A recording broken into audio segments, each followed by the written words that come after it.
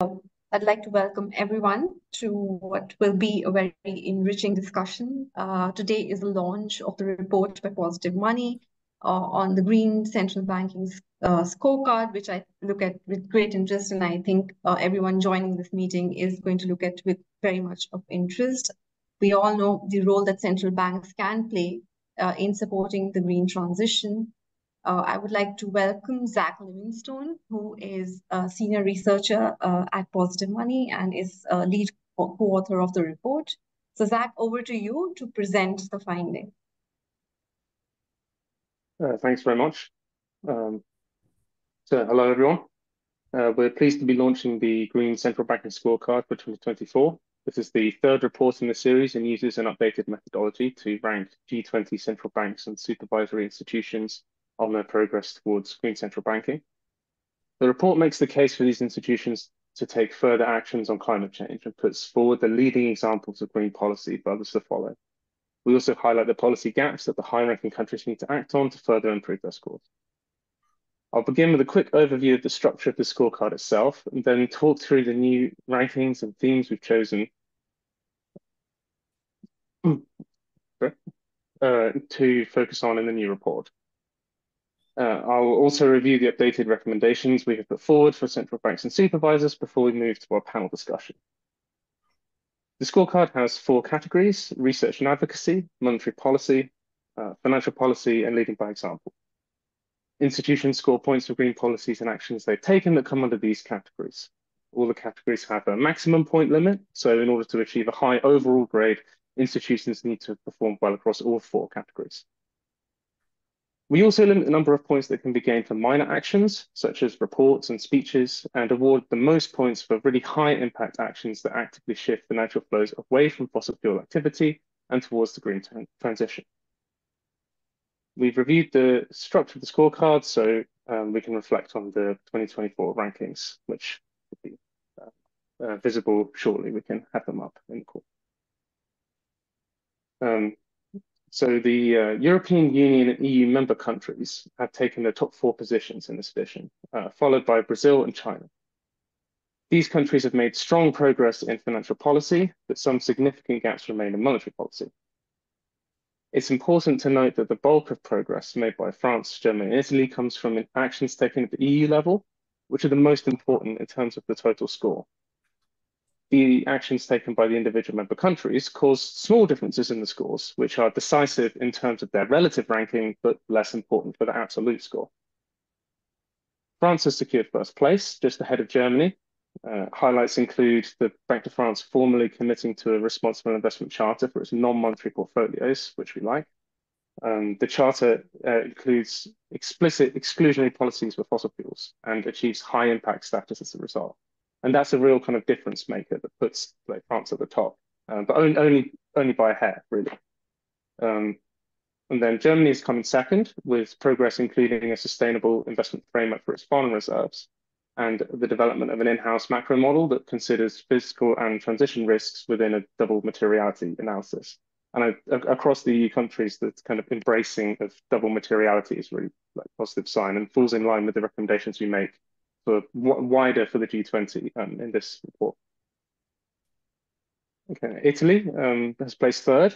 The Banco d'Italia has been notably active at the EU level, contributing expert input to a wide range of discussions and processes in support of advancing green policy. I think especially the potential introduction of a sectoral systemic risk buffer was good to see, and the climate-related capital-based measures that have been discussed with the EBA. We encourage the Banco d'Italia to continue working with the core EU institutions to drive further progress at the EU level, especially on the monetary policy side, but also to consider what more could be done at the national level, which would then potentially push them a little bit further up in future, even though third place is still very good rating. Then we move to the European Union, which is placed fourth, with a final grade that reflects the actions taken specifically by the ECB and EBA. So not the member countries' national level actions, this is purely the EU level. We've seen the ECB taking a range of positive actions in the financial policy category, such as system-wide climate stress tests, which does annually, and requiring banks to meet the ECB's supervisory expectations on climate by the end of 2024. However, we've yet to see the EU and its member states implementing the high-impact monetary policy needed to achieve an A rank. The central banks of France, Germany, and Italy should turn their attention to this category in the future, as should the ECB and EBA, in order to close this important policy gap. Looking beyond the EU, two other kind of high-performing countries in this scorecard are Brazil and China. So Brazil has a ban on financing for sugarcane crop expansion in the Amazon, environmental compliance and rural credit, and Pillar 2 capital requirements for banks with poor management of climate and nature risks. Also of note is Eco-Invest Brazil, which is an initiative of the Brazilian government, but the central bank is also involved, and it's designed to attract private investment with to drive ecological transformation of the country, essentially. So that's we're kind of watching that to see how that unfolds. At the moment, that's got a formal commitment status in the scorecard, and we're excited to see whether it lands at the kind of high or medium impact level, depending on how it's kind of rolled out. Then turning to China, the People's Bank of China has extended the carbon emission reduction facility, the CERF, to the end of 2027, which requires banks to offer reduced rates for green loans, environmental protection, and infrastructure and renewable energy. They also withdrew the special coal lending facility at the end of 2023. However, there are concerns that support for coal lending may continue under other policies it has in operation. So we'd like to see the People's Bank of China exclude coal across its operations in accordance with a robust, unsustainable taxonomy and really commit to the move away from coal and other fossil fuels. Other countries that have made progress since the previous edition of the scorecard are Japan, Indonesia, India, Australia, and South Africa. All of these countries have improved their scores over time and are set to continue improving if they follow through on their commitments. Japan is particularly promising due to its innovative monetary policy approach, but unfortunately has fallen short of the higher ranks because these policies have not yet been scaled up enough to achieve their full potential. The rest of the G20 are falling behind on green central banking. The UK and Canada have stalled on progress since the last report, and the institutions in the remaining countries are either failing to follow through on the climate commitments they've made before, or avoiding making commitments in the first place. The lack of action by the US Federal Reserve and the United States generally stands out as a global cause for concern. The United States is the highest emitting country in terms of fossil fuels and cement use, the second highest emitter by land use and forestry, and even after adjusting for population size, it remains the second highest emitter globally. However, it has only managed to rank 17th among the G20. This is despite the significant monetary and financial advantages the US has at the international level, such as the US dollar acting as the world's reserve currency. As a result, this report shines a light on the Fed as the country, as the institution with the greatest responsibility among the G20 institutions to take action on green central banking. We'd like to see the institutions leading scorecard call on the Fed directly to follow their lead and begin to close the gap. The report also reflects on the differences between G20 countries' historical responsibility for climate change and the different challenges they face in actually implementing green policy. At the global level, central banking is not happening on a level playing field. Some countries are in a better position to take action and are in a better position to support other countries in the global effort to transition to a green economy. While all the G20 institutions have a responsibility to play their part, the report calls on the countries most responsible for climate breakdown to support those worst affected by the crisis today and achieve a just transition. That brings us to the recommendations made in the new report. The recommendations from the previous report have been carried through to the new edition as they remain relevant for many institutions in 2024. We've also added 3 new recommendations. Firstly, central banks should recognize that achieving inflation targets requires taking action against climateflation, so inflation driven by climate change. Specifically, they need to account for climate and nature risks within inflation forecasting and adopt the new tools required to mitigate these risks. Secondly, coordination with governments to increase fiscal space for green public investment is needed. To respond effectively to the climate crisis, we need to see public funds being channeled towards green projects. Thirdly, institutions must develop robust taxonomies that draw a clear line between unsustainable and sustainable activity. These should classify economic activities and financial assets according to their degree of environmental harm. Robust taxonomies can be used to guide other impactful green policies and ensure they are implemented effectively and consistently at all scales. These new recommendations complement the long-standing recommendations from the Scorecard project. We hope to see more central banks and supervisory institutions following these recommendations and progressing towards green central banking. I will now hand back to Srinjali and we can move to the panel discussion. Thanks very much, everyone. Thank you so much, Zack. The Green Central Banking Scorecard provides a snapshot of what's happening across the world. We all know that G20 is extremely important in terms of driving change because it accounts for about 80% of CO2 emissions. It accounts for 85% of the world GDP. And if at all anything needs to change, it requires public finances and government action, and central banks are at the heart of it. So any transition at the central bank level could mean that finances could flow to sectors and to activities which are aligned with transition. And what we have today is a panel where we have experts from countries that have figured well on that scorecard. I would love to introduce our panelists today, all with very long experience with central banks and monetary policy. I'd first like to welcome Emmanelle Assouan. She's the General Financial Stability and Operations Chair at Banque de France. Very nice to meet you, Emmanelle. And she's been in Banque de France for a long time, has been working as the chair of the Climate Change Center.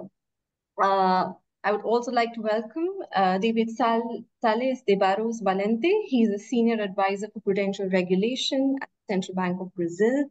A very warm welcome to you, David. I believe Sarah was to join us. I don't see her on the screen, but I'd just mention that Sarah Bloom-Raskin is a distinguished professor of practice of law at Duke Law School and former Federal Reserve Board member. So if she does join us shortly, then we will introduce her to the discussion. So Emmanelle, starting with you, Banque de France scores really well on the scorecard. We've seen that there's been quite a bit of action.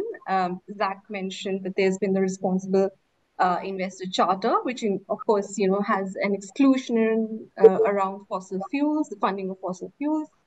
There's also been an important role for Banque de France in the NGFS discussions, where there's been a movement towards nature-based disclosures. While we see all of that happening, on the monetary policy side, we see that the leap made by Banque de France is not as much as on the financial policy side. So I'd like for you to reflect on the progress as well as on what you think is a scope for improvement on the monetary policy side to align it with the goals of transition. Over to you, Emmanelle.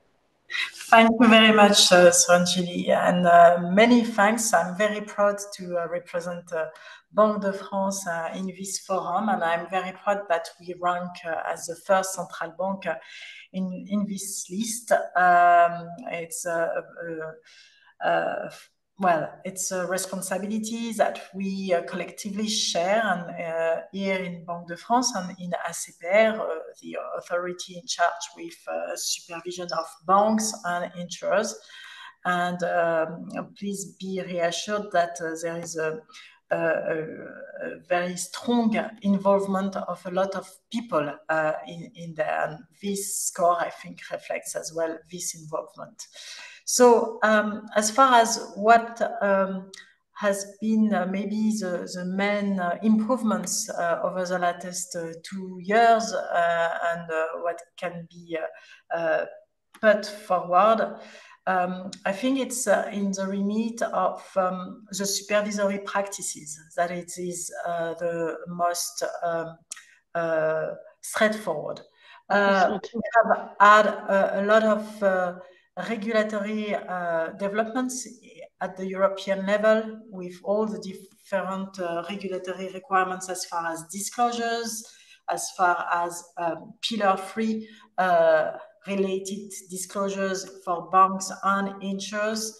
That's quite an achievement which has no type of comparison elsewhere with the different CSDD, so the due diligence directive on corporate sustainability, which is the latest text, but also the CSRD, which is corporate sustainability requirements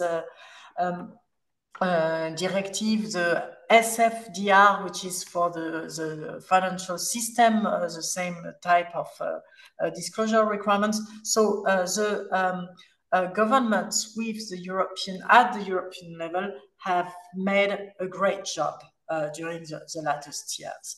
And it is being implemented, and we are looking at what it gives from the implementation perspective in our role of supervisor.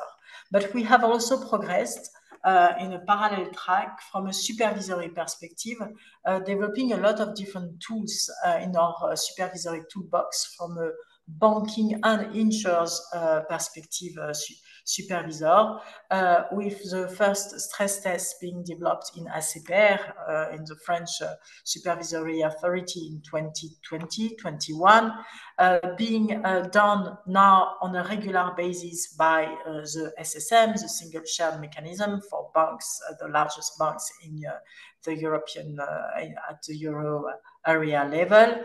And lastly, a cross-sectoral stress test with the Fit for 55, impact analysis in order to see how the objectives of the Fit for 55 regulation will impact the financing sector.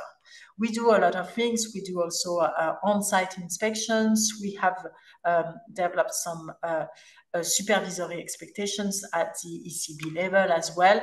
And it's a lot of areas of progress, which is very material. But we have also lagged in some areas. The standards at the international level are still fragmented.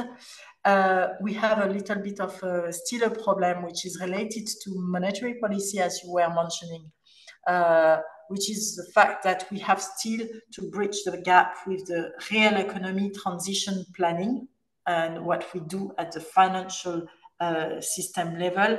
We have to make it very well coordinated with what is happening at the real economy level. And we have to better identify the sectoral pathways. It's a lot of work that we have to engage in with the real economy. And still, we know for sure, because it has been the object of in-depth diagnosis, that we have, blind spots when it comes to nature, and that the interaction between degradation of nature and climate change is very strong. And we know that we have to act on both sides as a parallel pillars, and that we are lagging in that on that nature aspect. So here, monetary policy, we certainly can do more, and we have a lot of things undergoing, but it's because the context, including with real economy, is a little bit to be worked out further from our perspective. I stop here. Thank you so much, Emmanelle. Just picking up from what you've mentioned, I think it's really important to tie in the real economy to the financial system. And what you mentioned next is on nature and its impact on banking. And that leads me to you, David. For Brazil, nature-based disclosures, nature-based risks are actually very important. I want to pick up from the report. Zack did mention about the Eco Invest program, which in a sense brings together, public sort of thinking around bringing private investments to ecological transformation. There's also been, implementation of Pillar 2 requirements for poor performing banks. I just want to get a sense from you, David, on what other tools and the mandates that are available to central banks to address climate and ecological breakdown, and what is it that Brazil's doing to address these concerns? Thank you, Suranjali. Good afternoon, everybody. Well, the Central Bank of Brazil has been dealing with this subject since 2014. In 2014, we introduced regulation requiring financial institutions to implement risk management for social and environmental risk, as well as to implement a policy, responsibility policy on social and environmental issues. In 2020, the Central Bank of Brazil introduced sustainability as a pillar on its institutional agenda. And as a result of it, we promoted improvements both on the regulation of financial institutions and in the central bank itself, the role of central bank itself in the financial system. The risk management requirements were improved to include climate risk and to give a better definition of social risk, environmental risk, and climate risk, and as well as in introducing specific requirements for management of those risks. We also improved the responsibility policy that banks must implement to include climate issues, in addition to social and environmental. And we also, in this opportunity, introduced a requirement for financial institutions to disclose a report on risk and opportunities related to social, environmental, and climate-related issues. We treat these risks jointly: the climate risk, the social risk, and the environmental risk. Each one has its definitions and requirements in regulation. And the central bank, the role of the central bank also provides and leads by example by disclosing an annual report on risks and opportunities faced by the central bank itself regarding social, environmental, and climate-related issues. And with respect to tools available for central banks, they are the traditional, in my understanding, the traditional tools available for prudential treatment in general. By that, I mean risk management requirements in order to address these climate risk, basically, but also, in our case, social risk and environmental risk, which involves nature and everything.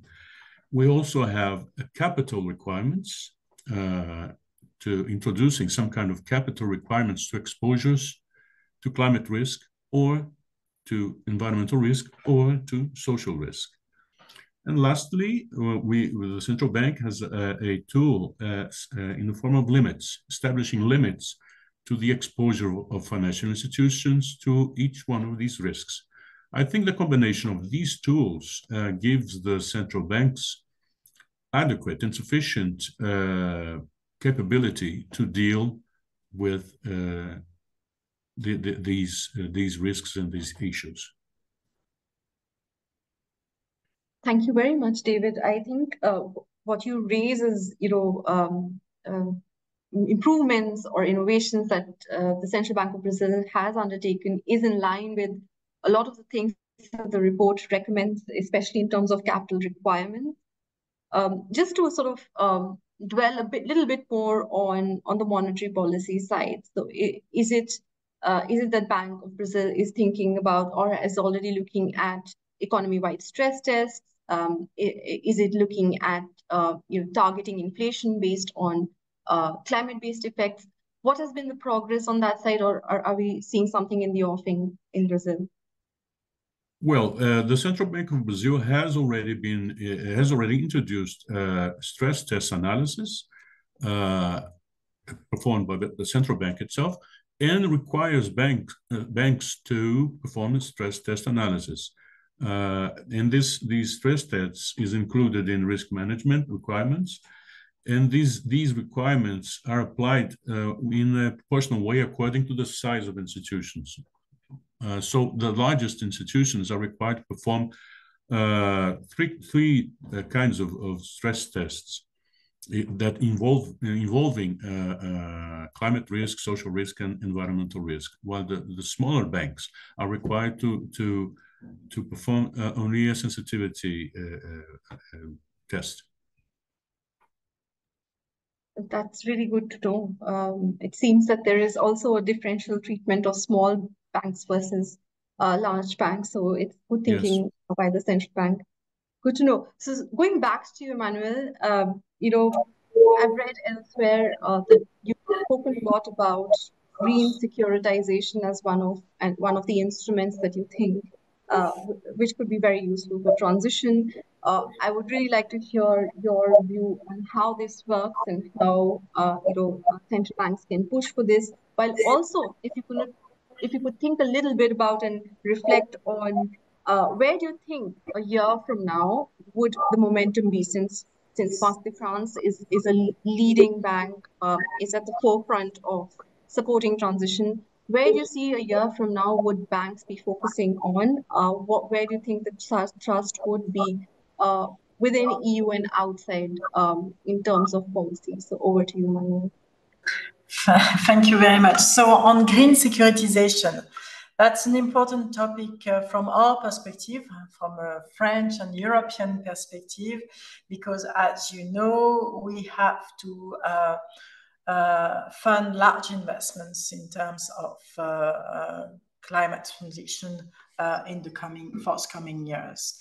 And we rely much in Europe. It's like 80% of the funding needs, which are covered by banking loans.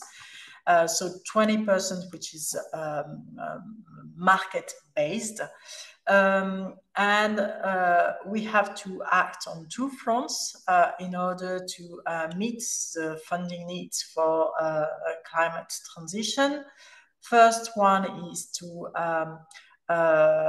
enhance the market funding and to have a more integrated capital market union, a savings and financing union in Europe, where the excess savings of the Europeans, the private excess saving, is invested within Europe and not outside Europe, because we have a lot of funding needs to fund the transition. And here we have to get those savings invested inside Europe. But we have to act as well on the capacity for banks to finance further, provide additional funding to the real economy. And here, even though there's a very strong capital basis for the European banking system, there's always some leeway which can be delivered further. And we consider that securitization is still too little, very poorly used in Europe, and which, if more used, would provide a lot of more room for maneuver in order to fund the transition. We have made some calculation where actually if we securitize like 20% of the balance sheet of the European banks, so taking a lot of buffers and leeway, we could meet actually the funding requirements for transition, which would be of a great help, of course. We have a framework which is very sound as far as securitization. We know for sure from our perspective of Banque de France that securitization in Europe is a very safe instrument, because we make the assessment on behalf of the Euro system from a monetary policy of the different securitization that we take on as a collateral for monetary policy operations. So we make this assessment from an investor perspective, and we take a large part of the securitization of the market as a collateral for monetary policy operations. So we know that they are very safe, and we know have a framework which is the green EU Green Bond label, which authorize the capacity to label as green securitization, securitization which as a use of proceed, invest more than 80% of the use of proceed into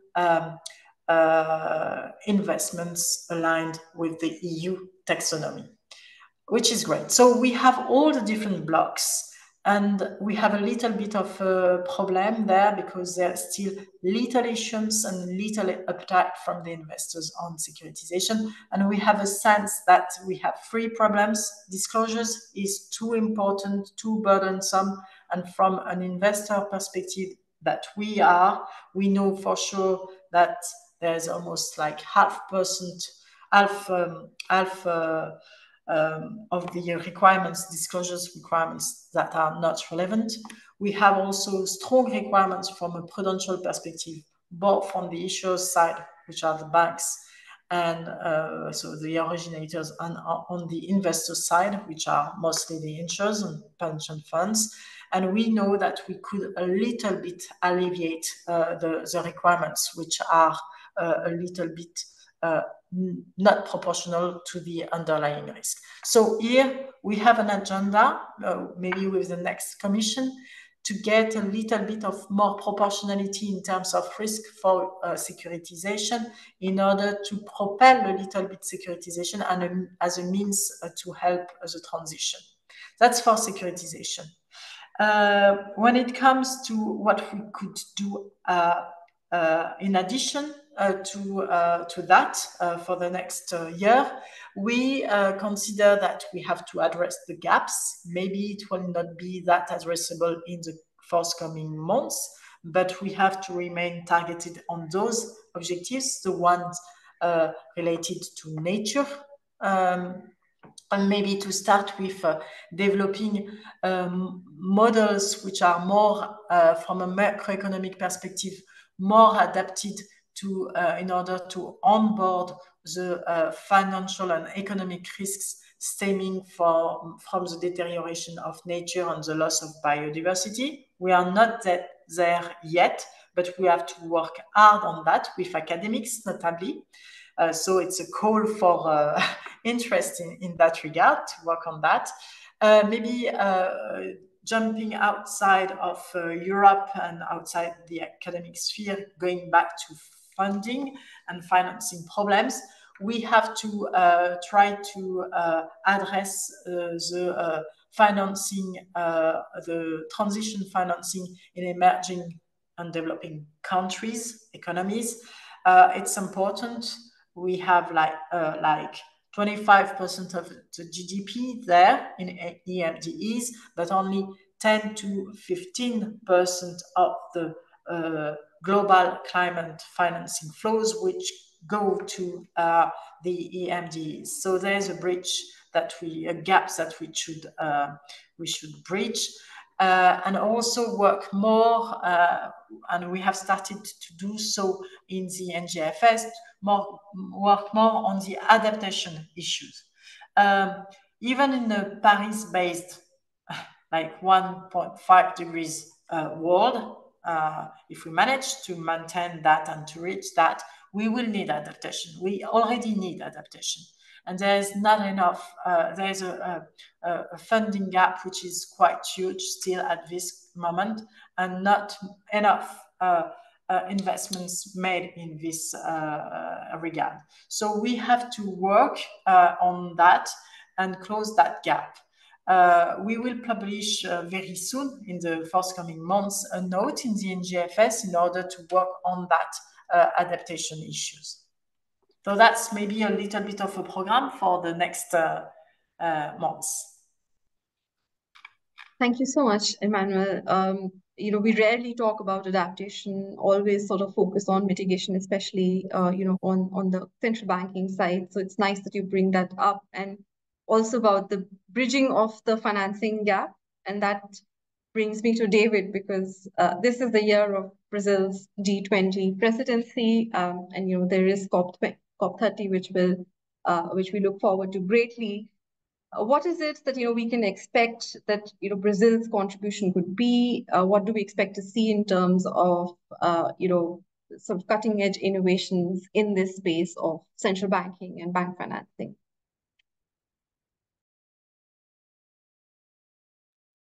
David, you're on mute.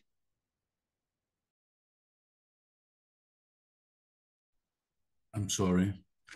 I think that in the G20 and the COP30, with Brazil presidency, we can hope to achieve some consensus on the need to make advance in especially in with regard to developed countries reaching common taxonomy that would help addressing these problems collectively.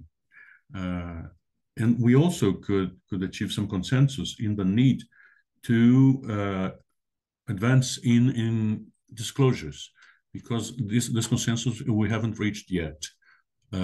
We are, as a central bank, as a financial regulator and supervisor, we rely on the standards issued by the Basel Committee on Banking Supervision. And we have not reached this consensus in terms of this disclosure of information with respect to climate issues. We have qualitative information that to be disclosed and quantitative information to be disclosed. And I think on the quantitative side, there's still room for improvement. We haven't reached this consensus. And this reflects on the standard that Basel is currently discussing, which will include disclosures, will improve the Pillar 3 disclosures, and we will include climate disclosures. But so far, we will only demand or require qualitative information as mandatory, and not quantitative information as mandatory. Quantitative will be optional. And we hope to reach some consensus in these areas based on a common taxonomy, so that we could achieve a level playing field in terms of information. And once this step is concluded, we could discuss another step, which would be capital requirements on this, which is another step, and even limits on exposures, bank exposures to climate risk. Thank you so much, David. This again sort of brings us back to Zack's hard work in the report, which basically showcases as one of the recommendations is that there should be a taxonomy on unsustainable activities. And so therefore, this is a shout out for your work and the recommendations that you make. Sarah's not here, but I think, Emmanelle and David, you both are experts in the space. And, I would like to ask you some questions on, the bit of international financing, because in the last 1 year, especially in India's G20 presidency, there was a lot of talk about the reform of the MDBs. There was talk about the use of special drawing rights, as well as concessional debt, something that this report talks about, the scorecard report talks about as well. As central bankers, what do you think is the potential for use of such instruments? Particularly, if you look at the report, it talks about how dollar lending is made across the world, and how some countries could be restricted to access, and that could change the level playing field. So just a very broad question on what do you think is the potential for using dollar as a way of if the US central bank were to change the way it thinks, would that have ramifications for the international economy? How can the dollar then influence change across the world? And of course, leading from that, what do you do in terms of using instruments such as special drawing rights, as well as concessional debt as options, for financing, and this would have, of course, effects on macroeconomic and financial stability. So just your broad reflections on a very, very broad question that I've asked. So Emmanelle, first you, and then David. So maybe I will get to that from my perspective, which is not the one of an expert in that regard, but on the need to have a consistent, at the global level, a consistent approach in terms of climate transition and climate change. I think it is very key that we achieve that. We have some tools already with the ISSB, developing some international standards, getting to close to a double materiality approach, which is close to what we have developed in Europe. We have some the achievements made in Europe. We have some agencies in the US working hard in order to get to the same type of requirements vis-à-vis the financial sector. I mean, the SEC, which has delivered a lot, even if they can face a little bit of complex issues in that regard. And that's very good signals. What we need and what we see is that from market-led initiatives, you have as well some very important American actors in the financial system with a large and global footprint which act in this regard, and for which the climate risks are taken on board in order to frame their risk management framework, which is very important from an asset management perspective, for instance. And it has influence, including, well, in the US, that's for sure, considering the importance of the financial markets there, but also in the other countries, considering the influence of those actors, including in Europe. What I see as a sign of relevance and market appetite in that regard is to come back to your question on securitization. Securitization is in the world originated, when it is green securitization, at 90% in the US. So you might have some discrepancies. A lot of very dynamic perspective, market segment. Let's have a look at green securitization originated out of the US and very much less in Europe. That's quite a problem, and elsewhere. But some lags and some inconsistencies in terms of both regulatory and supervisory approach. But I note that the Fed, as a banking supervisor, has started not to make stress tests, but to make some impact analysis from a climate perspective, which is the first step in terms of taking on board the climate risk. Otherwise, as far as the funding perspective at a global level and the different instruments that could be used, and here I'm a little bit further away, we have had some very brilliant initiatives, the Bridgestone initiative, the new Global Financing Pact in Paris last year.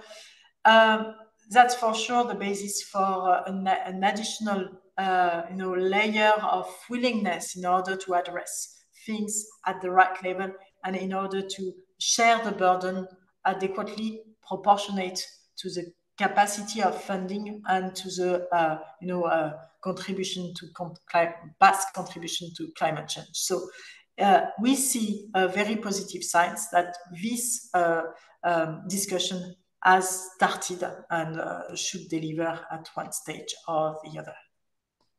But I let David comment.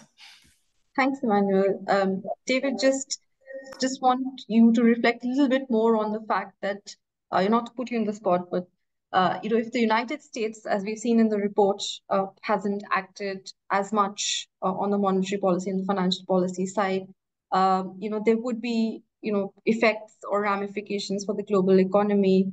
With Brazil leading on the G20 side, what do you think, could be the expected impact of such low action or inaction at some level? And, what could be done to mobilize, in a sense, action on the part of US to bring change?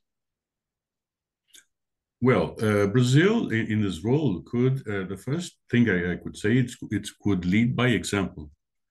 And so we are committed to implementing the S1 and S2 standards issued by ISSB, as well as the standard which will be issued by the Basel Committee. And we will try to accommodate the difference between these two standards so that we could follow both S2 and the standard which will be issued by the Basel Committee. But as Emmanelle said, I look from my perspective as a financial regulator and supervisor. There are many other agents involved in this effort, and we can expect only that all these agents in all these countries acting acting together will somehow convince the American regulators and supervisors and American authorities on the need to go along with all the other members of G20. I think that's all we can do. Thanks, David.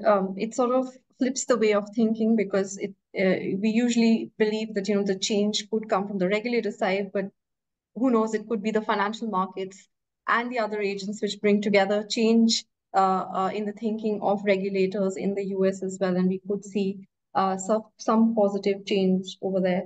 Just want to quickly, in terms of talking about the transition being not just about the financial system, we've spoken about nature, but there's also the just angle to it, which is that there will be loss of livelihoods, and there will be loss of employment. And so what are central banks thinking about just transition? Is there anything in their policy which is adapted around the achievement of a just transition? So Emmanelle, would you like to go first? Yeah, thank you very much indeed.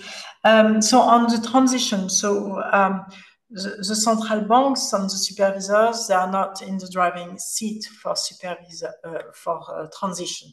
That's the real signal that we need will come from an action, will come from the governments with a price signal, having a carbon price at the adequate level to send the right signal to the different stakeholders, both in the real economy and both corporates and households, and both real economy and financial system.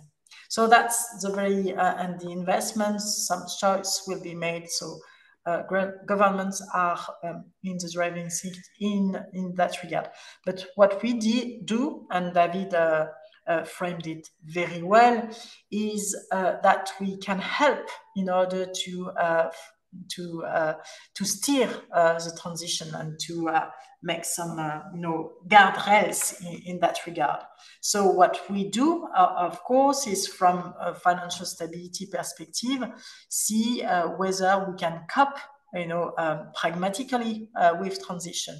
The Fit for 55 stress test exercise that have been conducted over the last year is such a type of exercise where we can send a signal from a banking, insurers, or markets authority that it is okay, we can go ahead, the financial system can cope with that.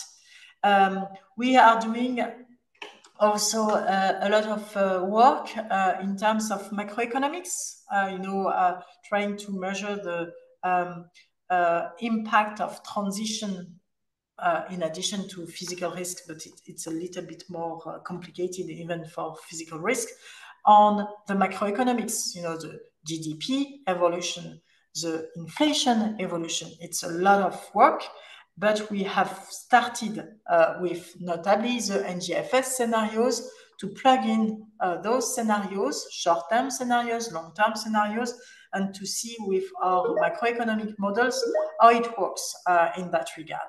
So in terms of transitions, we can help on both financial stability front and monetary policy. And what we need is, of course, transition planning requirements. We have those ones in Europe. That's great. Considering the different regulatory requirements of disclosures in this regard. And in Banque de France, more particularly, we consider that we have to help the non-financial corporates in this regard. And we are in the process of developing a climate indicator, which is based on a transition assessment for each non-financial corporate that is subject to this climate indicator, just to help them to assess where they stand vis-à-vis their the sectoral pathway. And it's a very, for small enterprises, for small corporates, it's a very useful tool because most of the time they are quite lost. And here we try to provide them with a tool for them to assess where they stand, if they are doing better, if they are lagging, if they are on the good trend, on the trend which is expected, in order to fine-tune their efforts. So we are trying to do that with every type of tools that we can develop, even create, just in order to help for the transition planning, which in our we trust is a key parameter and a key tool to achieve the Paris goals. Thanks, Emmanelle. David, to you on quickly on achieving just transition, if anything that Banco do Brasil is thinking about. Oh, I totally agree with Emmanelle. The role of the central bank is more reactive than positive with regard to transition, climate transition risk. And we have established requirements for the appropriate management of this risk, but we haven't established requirements for transition plans per se. Of course, when you do a proper management of climate risk, transition risk, you must rely on a plan, a transition plan. But there are no specific requirements with regard to this. We are working on this. We are participating on a group of FSB that discusses transition plans, and we may arrive in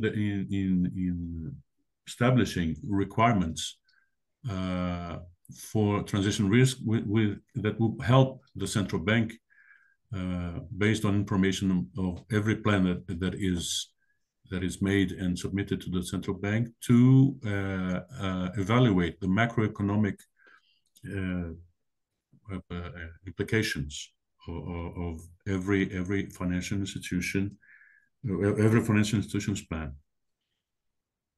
Thank you so much, David. Now I'm going to open it up to audience questions. There are few, so I will address those which are not specifically to each of you, to both of you. Then you can, answer this briefly. So let's start with the first question.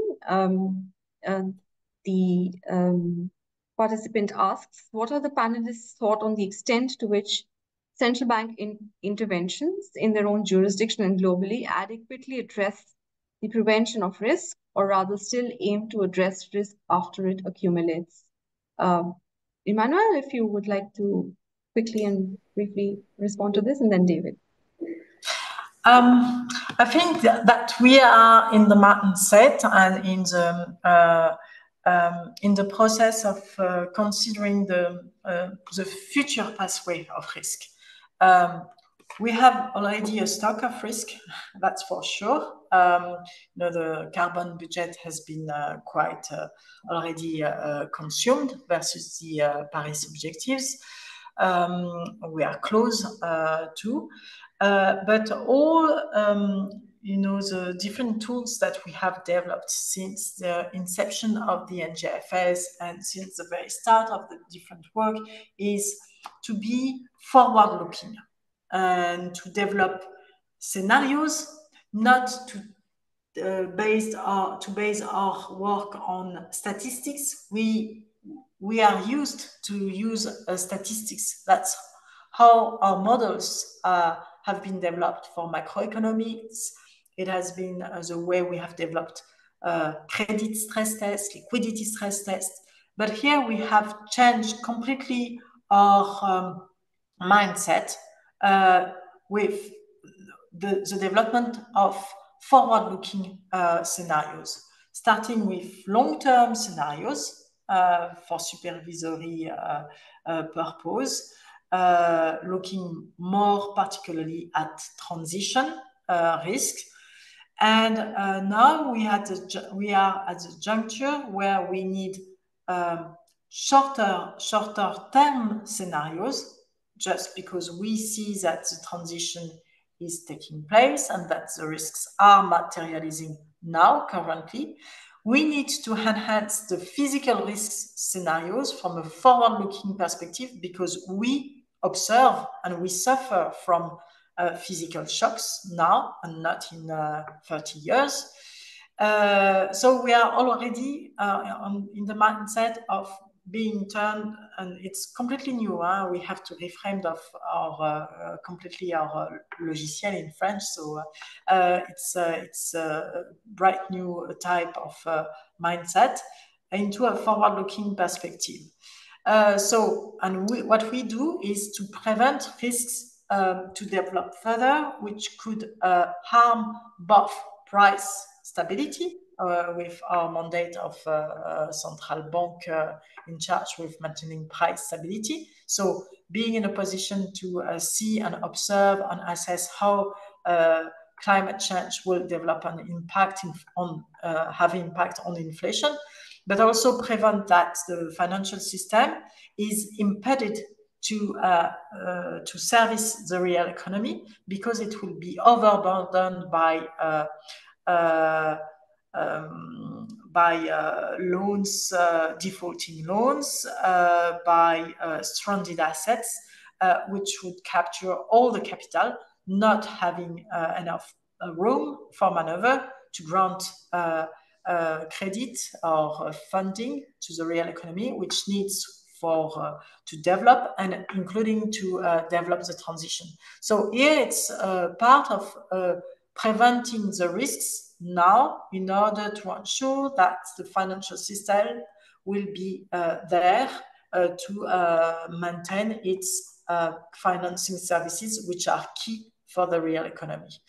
That's why we have requirements on transition planning for banks, requirements on adequate governance, a lot of expectations in this regard. That's why we are developing stress testing, and that's why when banks are not compliant with the expectations, they have some important fines, which can amount to a very large amount compared to their revenues. So it's forward-looking, and it's prevention based on the necessity to tackle risks stemming from climate change. David, over to you. Well, I totally agree with Emmanelle once more.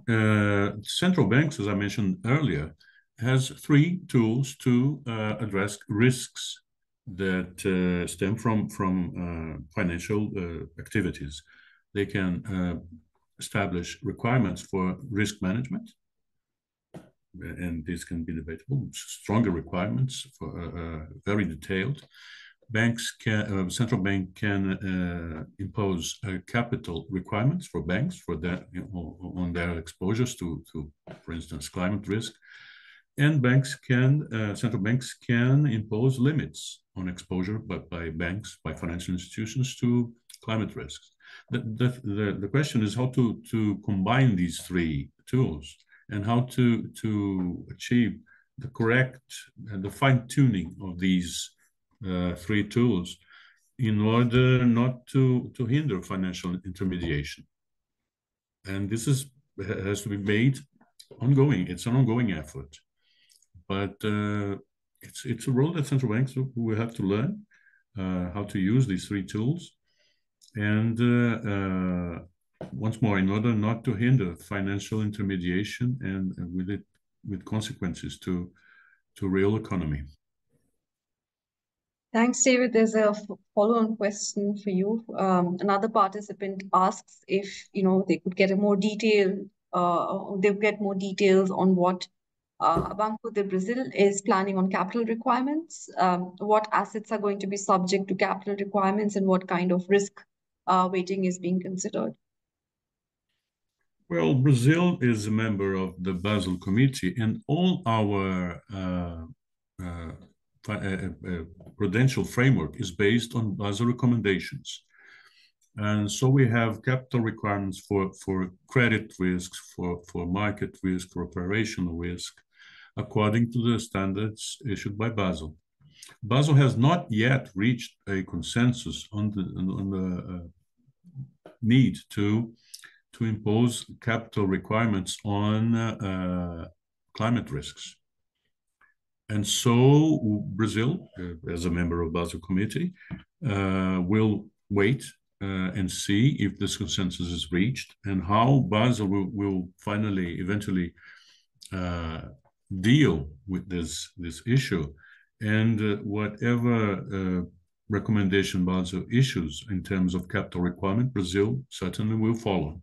But at the moment, we are not discussing a specific capital requirement on climate risk.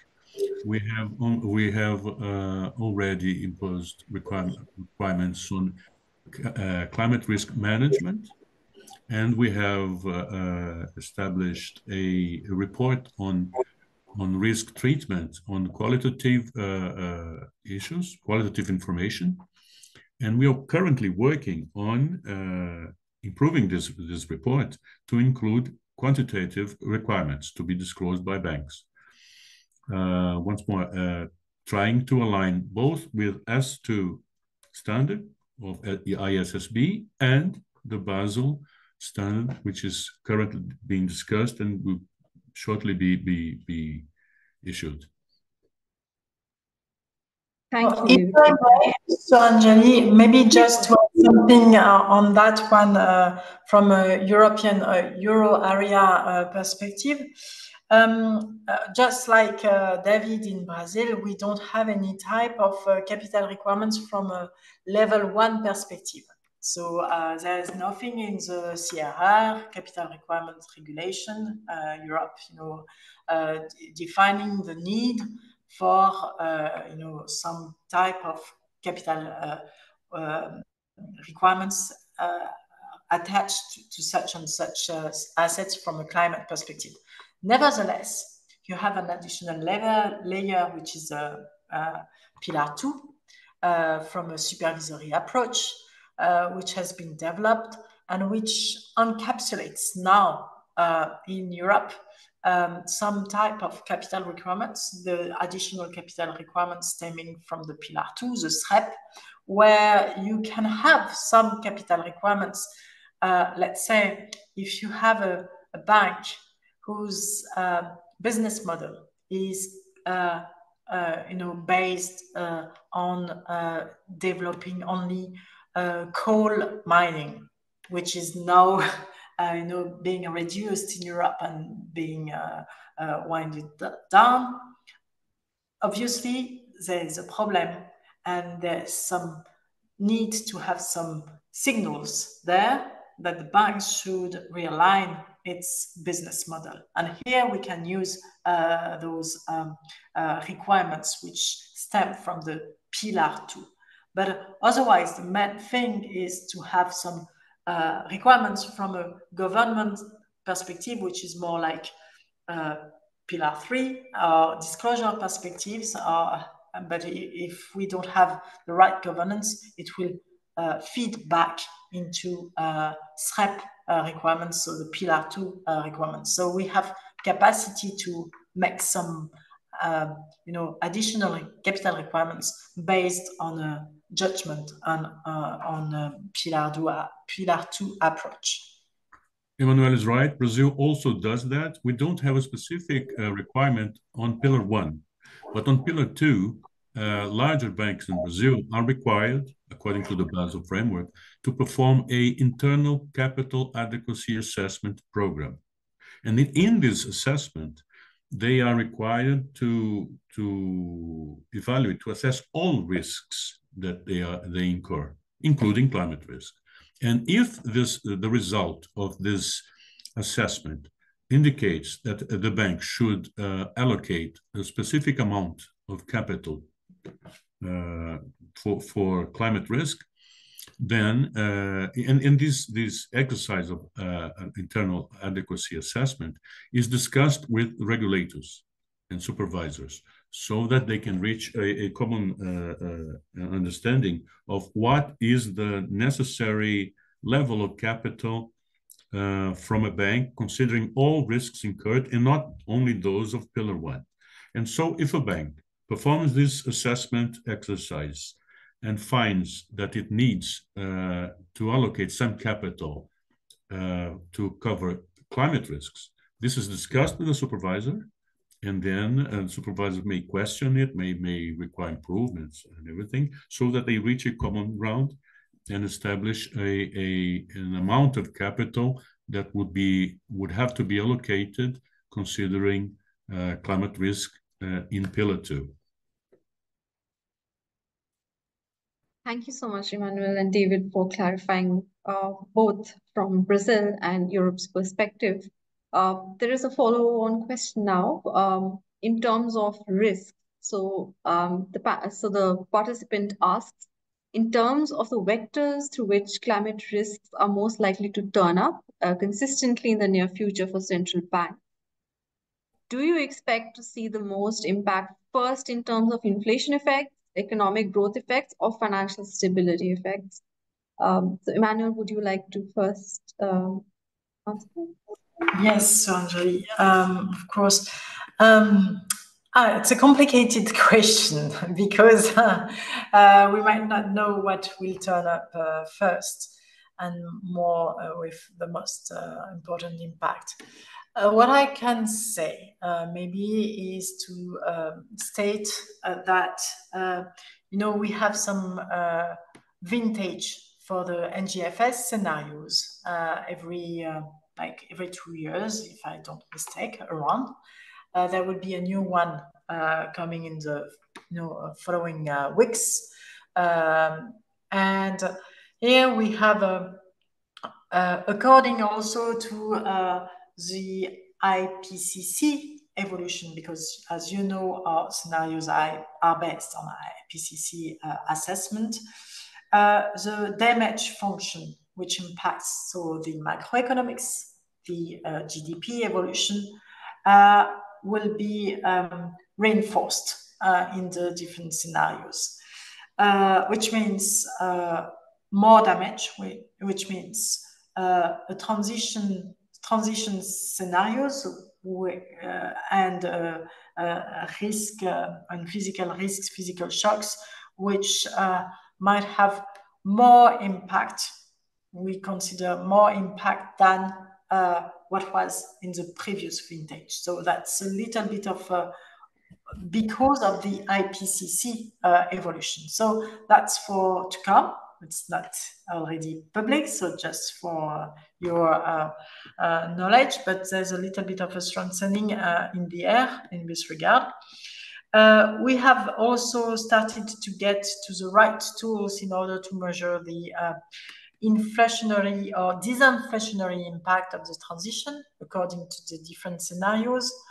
And for what is its internal work in Banque de France, which is still undergoing, but the impacts that we consider as more likely are more in higher inflation perspectives than lower inflation perspectives, because there was a possibility, according to the transition pathways, according to some hypothesis, the possibility that it could come with a lower inflation.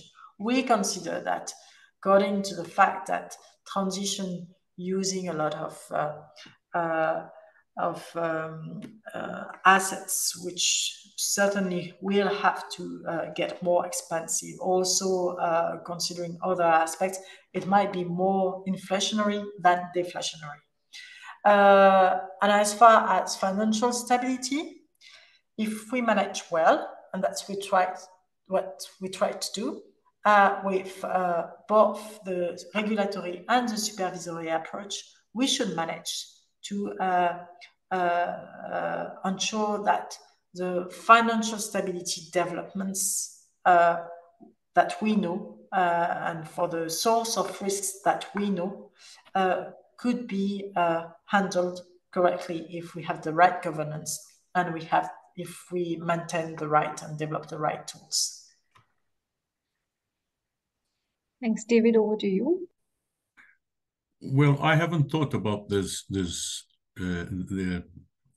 events now. Or what would happen first? I tend to believe that the real sector will be the first to be affected with climate risk events on the first, and then it will be transmitted to the financial sector in the means of defaults and everything. But from the central bank perspective, as Emmanelle said, we must be ready to exert our power as financial regulators and supervisors, and try at most to avoid these effects reaching the financial sector. So I think the financial stability would be the last to have the effects of these events of climate risk, transition risk, and physical risk as well. Thanks, David. In some ways, we've been seeing the inflationary effect play out, which has got to do with shocks to the real economy in any case of climate change. And you're right, it could really begin with the real economy and then translate into financial stability effects. There is a next question, which is specifically on Europe. So, Emmanelle, how do you think the capital markets union in the Europe will contribute to transition investment gap, as reports suggest that the CMU will fail to support green transition? Why not introduce monetary policy tools to support transition directly, such as green TLTROs? So what's any views on that? So I would like to a little bit disagree about the, a little bit of a position where we have not started yet on the CMU and it would fail anyhow, and it's of no use to get involved and to develop it further. I've made a long, development on green securitization, and that's part of the things that we want to develop in the context of the Capital Markets Union. We consider that there's a lot of things in order to ensure that the excess savings of the private sector in Europe is attracted enough from an investment perspective on the adequate investment support. And we consider that there's maybe we could have a very beneficial development of venture capital in Europe, which is lagging behind a lot in the US or elsewhere. We have a liability structure in Europe for NFCs, for non-financial corporates, which gives a lot of room to debt and too little to capital. So we want to balance better things, and we consider that we could manage by developing some tools which would be public-private initiatives in order to incentivize capital raising via venture capital. So we have a lot of things to be done in terms of capital market union, including from a very operational perspective, from a Banque de France perspective, which is to say we have a lot of different markets, trading venues, a lot of different financial market infrastructures like CSDs and other CCPs, which help in order to make the settlement of the different financial transactions. It's quite fragmented, and maybe we should aim at taking the advantage of new technologies like the DLT in order to help build a new infrastructure which would be completely shared among the different stakeholders of the whole value chain, which would be notably aimed at facilitating the issuance of green bonds or linkers, sustainable linked bonds, because there's a lot of information to take into account, and it's still very cumbersome, and maybe technology and market trading and post-market technologies could help in this regard, and we might help with tokenization and blockchain technology. Since this being said, the monetary policy,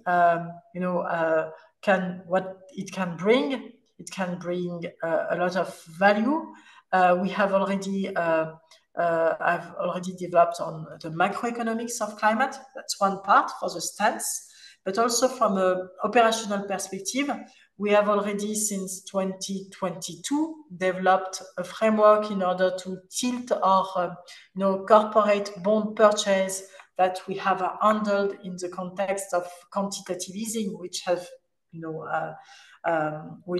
ended now, but we know how to give a little bit of a bonus to the issuers which contribute to the transition, and to give a little bit of a malus to the ones who are lagging behind, and we can do that. So that's a technology that we have developed, that we have implemented, and which have changed things, which just to be very blunt, we have stopped purchasing some issuers and strengthened the purchase of other corporate bonds, more aligned with Paris-based objectives.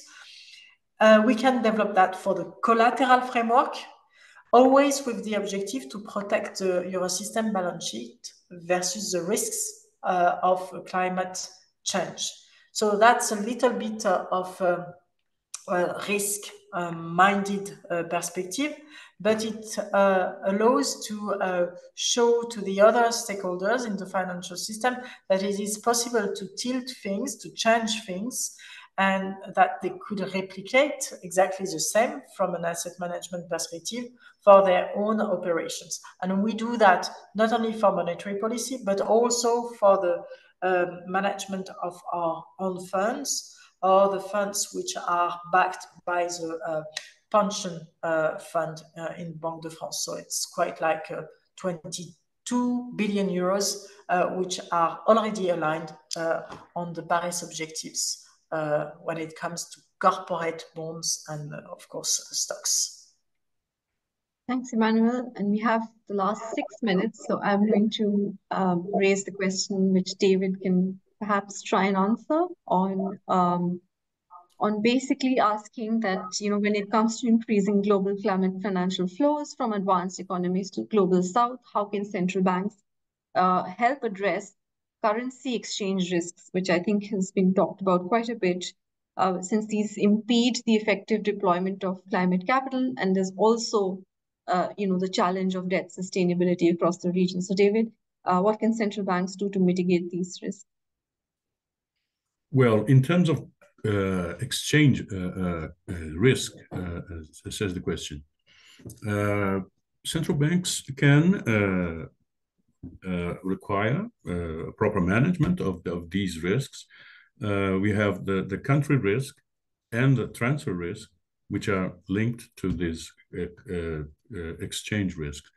But there's all a central bank can do, because the flow of capital from a developed country to the global south, from a perspective of a central bank which is in the south, there any impediment to this flow becomes should be treated on the other side, the developed side, not on the jurisdiction that receives these resources. And so what central banks can do is put in place adequate measures to give a treatment to this country risk, the risk that resources driven to a country could result in a loss, and transfer risk, which is the risk that the bank cannot, the country cannot pay back perform its obligations because of some capital constraint, so to say. Thank you, David. Just 4 minutes to go, and it would be nice to have some last sort of word from you, Emmanelle, David, and then Zack, just to sort of wrap up on the takeaways that you have from this panel and about your report before we conclude. So, Emmanelle, over to you. Maybe just one last word on a thing I didn't address in the last question on TLTROs, the long-term credit operations of the Euro system. We consider that's for now not the adequate tool to develop. We are more keen in order to have a more risk-based approach, because TLTROs is more like a budgetary instrument. Which would be more appropriate in the remit of the government. So not to mix different instruments, and not to have to avoid a little bit of a fiscal dominance in this regard. So that's just to close the question, because I didn't make the complete answer. My perspective as a final word is that I must admit that we have to be very humble, because we have done a lot in a time frame which is for the normal time scale of central bank is very little. It's a very small time frame, because we started like 7 years ago, which is not a lot of years compared to a normal monetary vision, and we have done huge things in such a little time. We have to ensure that it is there, that we are quite confident that now it's completely streamlined into our different mandates. And just to tell you one figure, out of the research, economic research in Banque de France, it's more than 20% of the research which is dedicated to climate and nature, which is quite huge. It would have been a completely weird figure 10 to 15 years ago. So we have completely changed the way we work. It's mainstreamed. We have to develop further some tools, but we perform very good achievements each year, additionally, even collectively at the NGFS level, but also individually in each central bank. And now we have to get... I'm just conscious of time. The same dynamic on nature. That's the very key word. Be as dynamic, be as ambitious on nature, even though it's a little bit more complicated. Sorry Thank for you that. so much. No, thank you so much, Emmanelle. David, over to you on your concluding thoughts. No, very quickly, I would like to praise this endeavor of scorecard of assessing and disclosing and ranking countries in their efforts to address these issues, the climate issue, the climate risk issue. And this will give us opportunity to discuss and in the G20. And it goes in the same spirit of the Pillar 3 in the Basel framework, that disclosure of information is good for comparison and for trying to achieve, to improve your position. So it's very good. It's a very good effort. Thanks, David. Zack, any last thoughts? Yes. So just thanks very much, Emmanelle and David, and Sarah for your for this.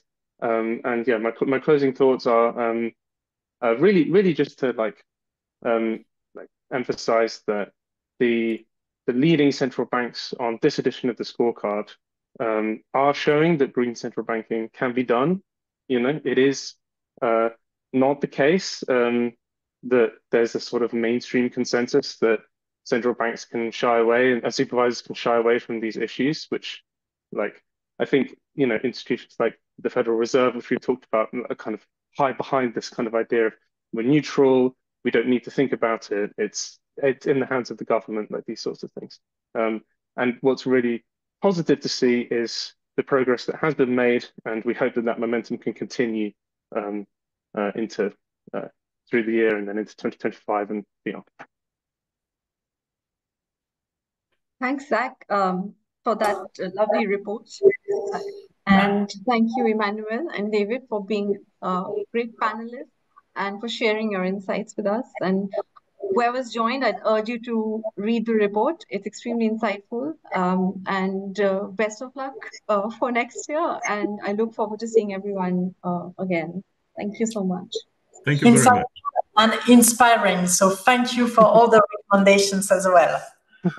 Thank you too. Thank you. Thank you. Goodbye.